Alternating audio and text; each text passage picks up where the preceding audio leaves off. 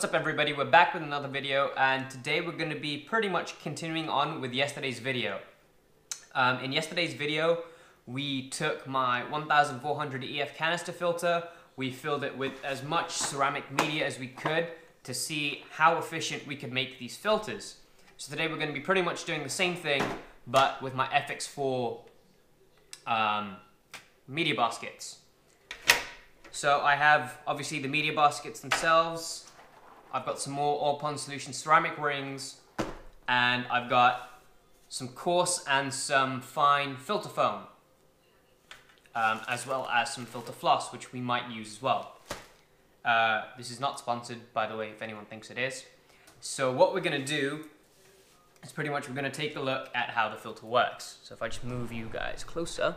So if you can see, you have a lot of fluff. You've got the main media compartment, which is where we're going to be putting the ceramic rings into, and you've got the outside ring, and what happens is the water flows through down the pump, so it goes down one of these, and similarly to the FX4, it rises up, but it doesn't rise up through the middle, it rises up from around the sides, and water will filter into the sides of this outer ring, over the outer ring, and down through the media chamber. So what we have is sponge on the outside and media on the inside. So we're going to pretty much do a little DIY with these pond filters. We've got coarse and fine. Coarse is for the heavier materials, the bigger materials, and then the finer one is for the lighter materials. So pretty much what we're going to do is smush them together like this with the coarse on the outside and the fine on the inside, and it'll pretty much go into the media basket like that. As well as potentially putting in some filter floss as the final polisher, as the water goes down and it goes and gets shot back out of the filter. So yeah, it's pretty much the simple same thing, but we just want to see how much media this can actually hold compared to the 1400 EF. So I'm going to go ahead and start by putting all of this filter stuff together, and then we're going to put the filter media in.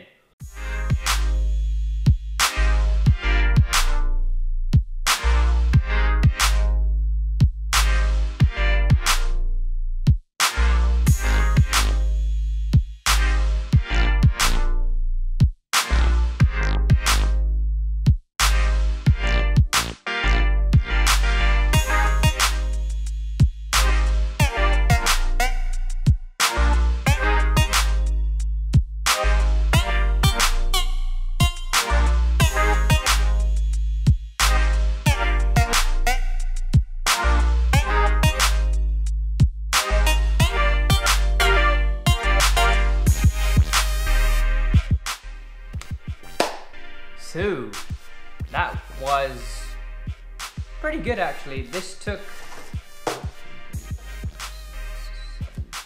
around 7.5 boxes of media at around 400 grams each. There's nearly about 3 kilos in here of ceramic media, which is a lot more than I thought it'd be. I thought it'd only be about 2 kilos.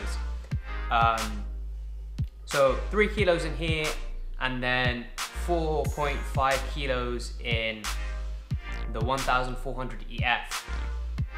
The difference is the 1400 EF is purely a filter media canister, so it's not got as much mechanical filtration, which is the sponges, which are all the sponges which just help to take all the gunk out of the water, as well as the little bits of debris, and send the water back in looking cleaner, which this does very well.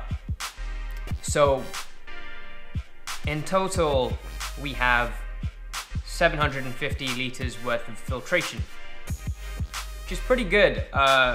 You meant to have around 1 kilo of media per 100 liters of water, and sometimes you'll need 2 kilos of media if you've got larger fish, koi ponds, and whatnot.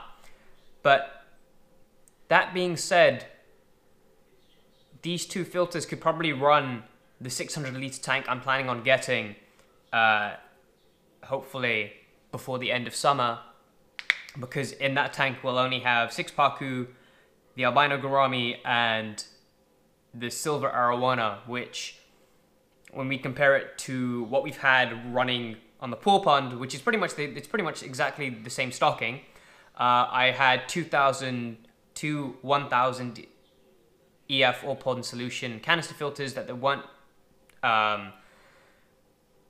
modified to have as much media stuffed into them as possible. This and the 1,400 EF, which are going to be used now to run the same stocking but just on a tank, is going to have a larger filtering capacity, which is absolutely amazing.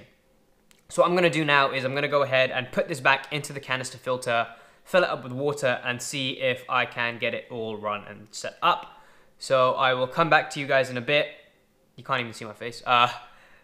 And we will take a look at it once it's all set up and running. So I'll catch you guys in a bit. All right, we have finished setting up the Fluval FX4. It took a bit longer than I anticipated. I made, just because I didn't have the manual, so I had to go on YouTube just to learn how to set it up. It has to prime at the moment, so it's not actually running. But hopefully it will in the next few minutes, half an hour I think.